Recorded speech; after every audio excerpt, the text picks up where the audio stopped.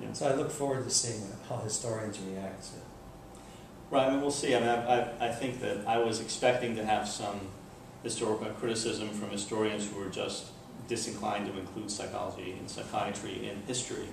But instead, what we've had is a very immediate negative reaction from people in the world of the arts and letters who seem disinclined to let science in general be part of our discussion of the politics. Well, I think when you talk about creativity, which gets back to the issue that you're looking at, right, and ability to, that there's a big stake in the notion that, although they have made this connection many times about Fitzgerald or Hemingway or other people, that there's a relationship between their creativity and their depression or just dying, right? That somehow or other the idea that this would carry over to politics, they find, I don't think they want any of these people to be Van Gogh to be like a political leader, even though it does seem like some of the current nominees. Well, yeah, it's interesting because it's been well proven also in studies that artists and writers have much higher levels of mood disorders than general population control groups. So I expected writers and artists to be able to understand what I was saying. But maybe one factor is, as you said, people might be more willing to accept that people on the periphery of society, the writers and the artists, can have these conditions. But to say it's the political leaders, the business leaders, the military leaders, the ones in the very center of society who hold hold the power, that I think is more disconcerting. Although yet it seems surprising that these people would be critical of that, since they're very critical of politicians and leadership to begin with, and they often think that they're crazy. I mean, much more.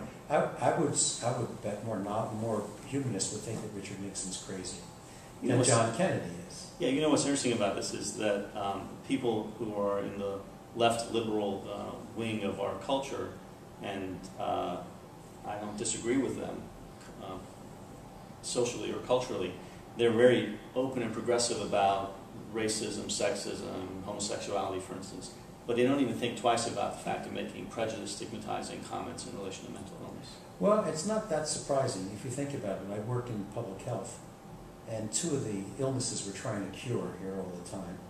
One is cigarette smoking, and they discriminate against cigarette smokers who are using caffeine as self-medication, and even though they turn out to be poor, non-white, and who desperately need medication, their solution is to charge them more health care money and make it hard for them to get the health care they need, when we know that's why they're continuing to smoke.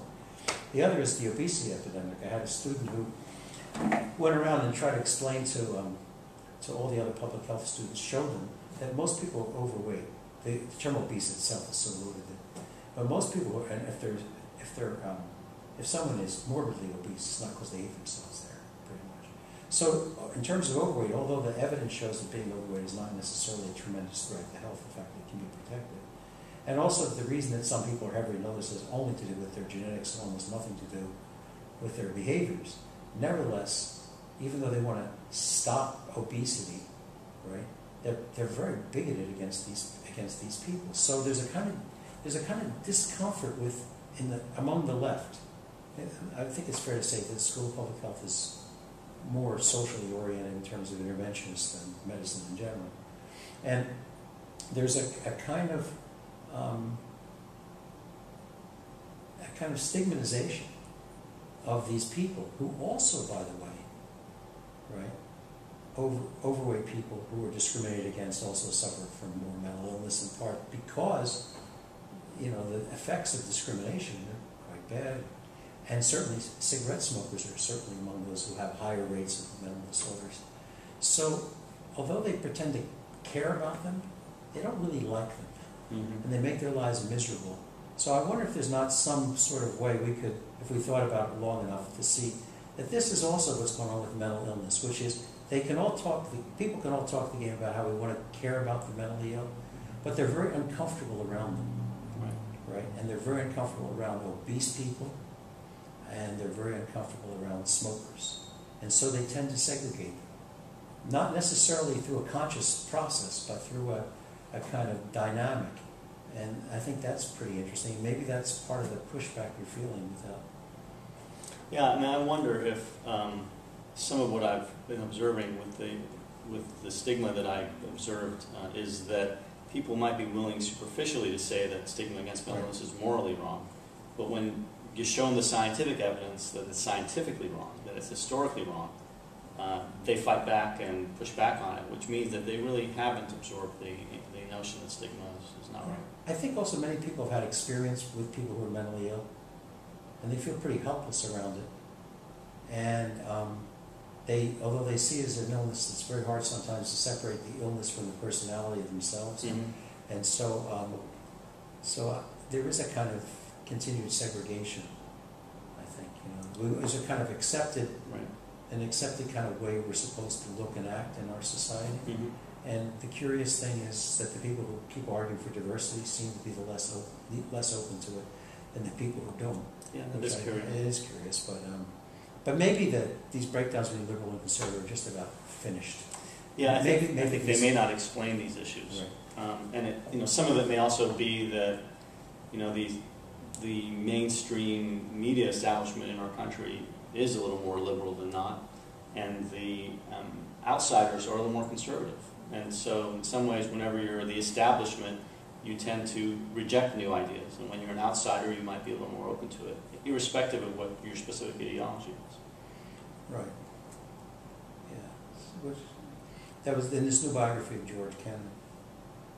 Kennan spent his whole life trying to deal with American foreign policy, but he spent almost no time in America. Then he tried to be, and he didn't like the average Americans very much. Mm-hmm. So there's this kind of old liberal bias that's not, there's a kind of caring for people, Mm-hmm. but there's also a kind of a contempt for the ordinary. Yeah, loving humanity, but not loving human beings. Right, yeah. So, I don't know, it probably hasn't changed much, but it does seem to me like trying to stick everything in the liberal side or the conservative side, that we have a more complicated universe now, and it's time to... Yeah, I'm not sure how much of this is right, but I do know that in the reactions that I've observed, it's been very complicated, and there's no simple way of understanding why people react on one side or the other of this question. Well, you may have hit it. The establishment maintains itself as the establishment, right? And despite whether it's on the left or the right, it feels much more comfortable with other members that the establishment it does with the hoi polloi. Yeah. Well, I guess we can wrap it up.